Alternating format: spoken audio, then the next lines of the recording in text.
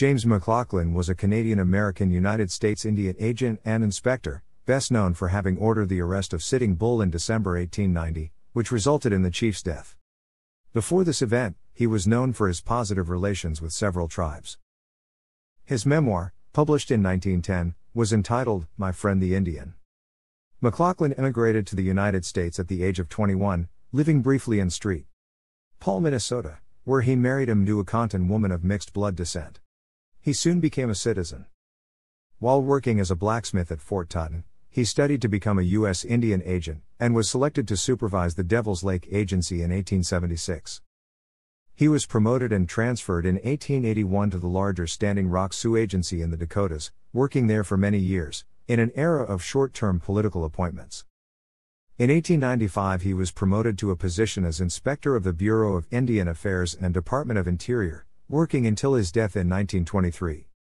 In Washington, D.C., James McLaughlin was the sixth of 9 children born to Felix and Mary McLaughlin, emigrants from the province of Ulster, and Ireland to Canada.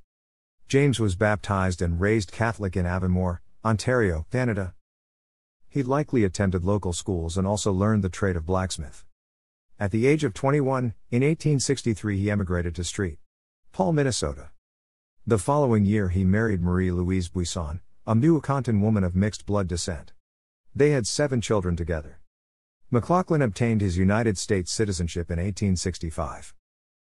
In 1871 he was hired by the commanding officer of Fort Totten, North Dakota, as a blacksmith and general overseer at the Devil's Lake Indian Agency. The U.S. Army outpost was in what was then called the Dakota Territory.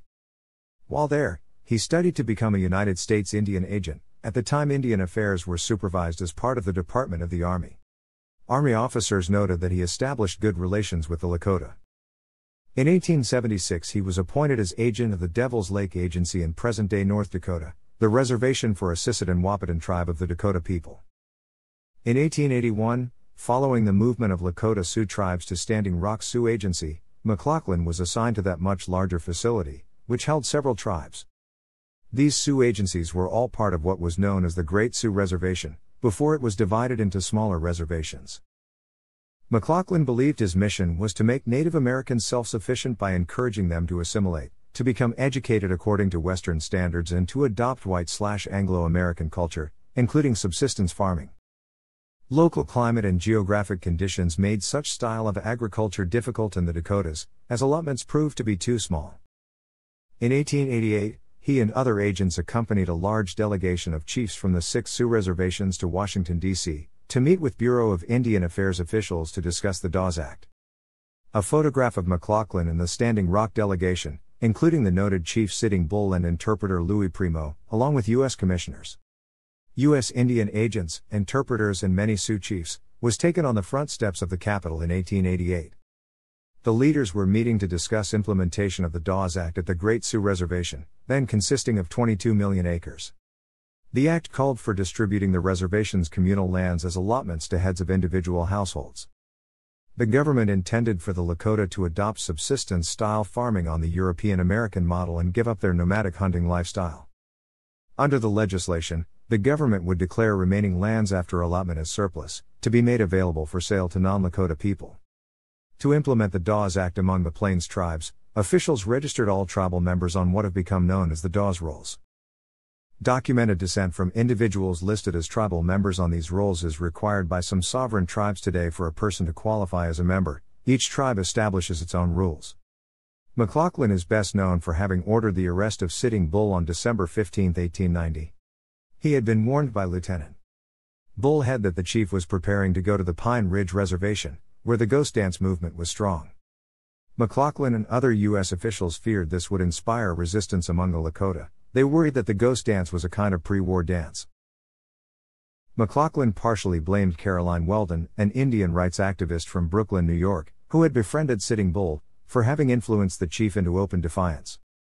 As agency police attempted the arrest of Sitting Bull at his camp by the Grand River, a confrontation with his followers erupted. The chief was shot and killed, along with several Lakota and several agency police. The Lakota were outraged when they learned of the respected chief's murder. Rising tensions among the people led to the Army-Lakota confrontation on Pine Ridge at Wounded Knee 2 weeks later, resulting in the Army massacre of many Lakota. As the Department of the Army had oversight over Indian affairs, it frequently gave Indian agents military titles commensurate with their civil service status as government employees.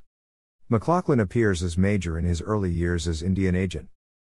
After 1895, when he was promoted to Inspector for the Indian Department and the Department of the Interior, which had been given authority for Indian affairs, and thus is noted as Colonel afterwards. In 1910 he published a memoir of his life entitled My Friend the Indian. He died in Washington, D.C. in 1923, while still working. McLaughlin is buried in the town named for him, on the South Dakota side of the Standing Rock Reservation. Thanks for watching.